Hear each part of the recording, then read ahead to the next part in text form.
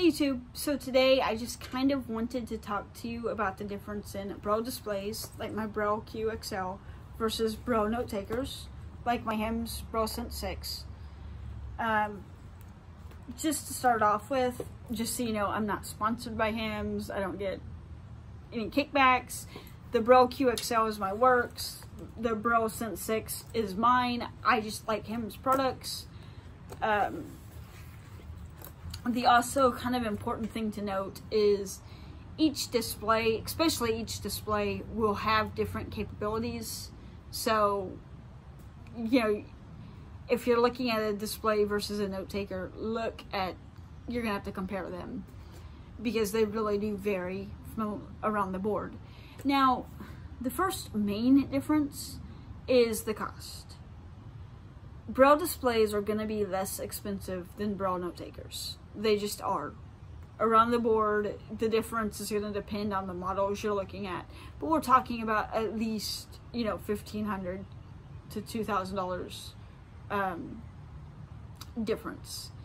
Comparing like to like. Now there are cheaper kind of items out there that you can look at by all means. But, you know, for looking at mainly the Braille Sense line and Braille Touches line, that's just kind of the way it goes. So if you're on a budget, like most of us are, definitely look and see if a Braille display will do what you need for it to do first before looking at a Braille note-taking device.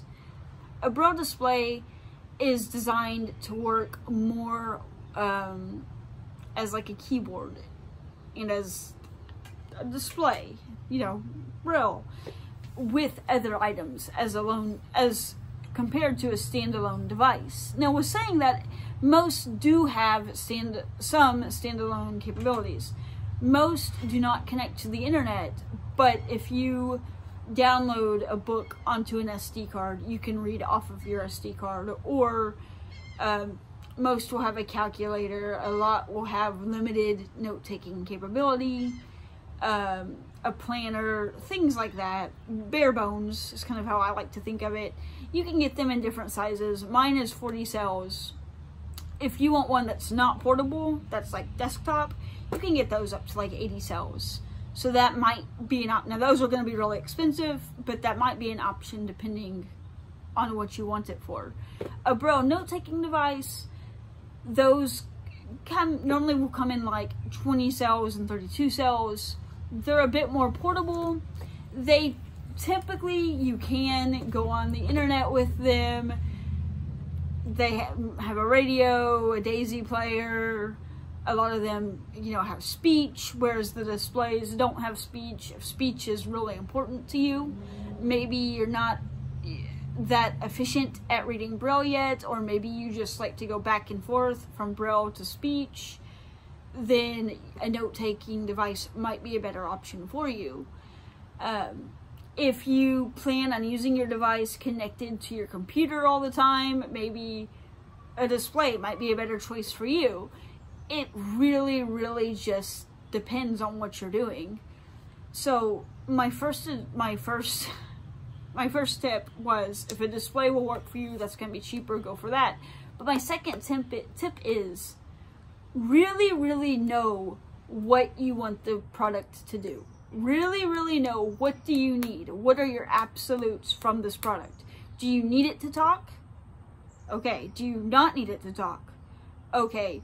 Do you need it to connect to the internet? Do you need to be able to check your email with it? Do you not care about that? You know, do you plan to carry it around in your laptop around? Do you not want to have to bring your laptop but still need to get online? Do you, you know, do you need 40 cells? Is there a reason why maybe 32 cells drives you crazy? I don't know. But know what you need your product to do. My third kind of piece of advice is research, research, research. Understand the capabilities of the device that you're buying. Make sure that you understand what it can do, what it can't do. And keep in mind that you know, the version of Android it's running might not get updated. That might be the only version of Android that your Braille Notetaker ever runs, which means when apps no longer support that version of Android, those apps are not going to work on your device. It's the nature of the game. We're always kind of behind the 8 ball when that happens. It's just the way it is. You're going to have the full functionality of your Braille display a lot longer, but its functionality is less. Bear that in mind. So computers, sometimes you can get away with buying like a later generation. Like, I'm building my own computer. I'm having an i7 instead of an i9 put in my computer. I know that my i7 will work fine. I'm expecting to get probably 7 to 10 years out of my desktop computer. You know, Braille note-taking devices, I don't suggest that. For the difference, for like the $1,500 that you're going to save between like the Polaris and the Braille Sense 6, the longevity is going to make the Braille Sense 6 a lot more valuable than saving that $1,500. And I get it.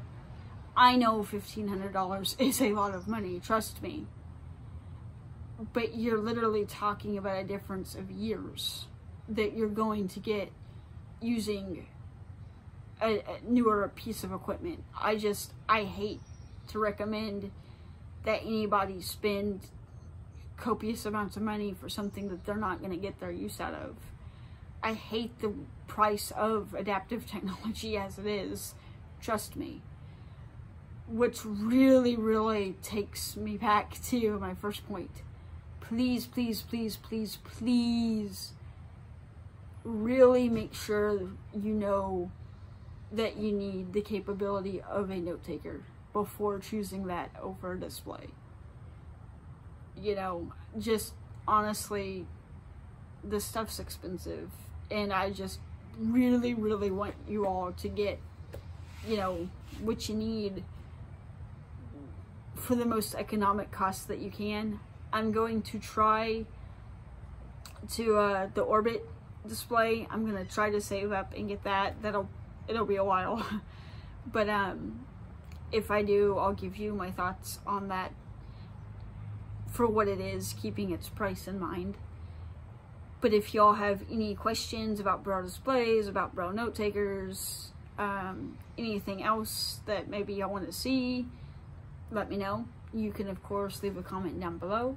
You can email me, blynddde1@gmail.com, or you can find me in the Blind and Visually Impaired Support Network group, or go on Facebook and look up Braille displays, look up the Braille Sense. I'm sure Braille Note has its own thing too. Look it up, ask those people. They'll be just as knowledgeable, if not more knowledgeable than I am. Don't be afraid to contact the Braille Note people or HIMS or whoever else that you want to contact. Ask them questions about their product. Ask, you know, what their financing plans are that are available. You know, find out. And as always, thanks for watching and have a nice night.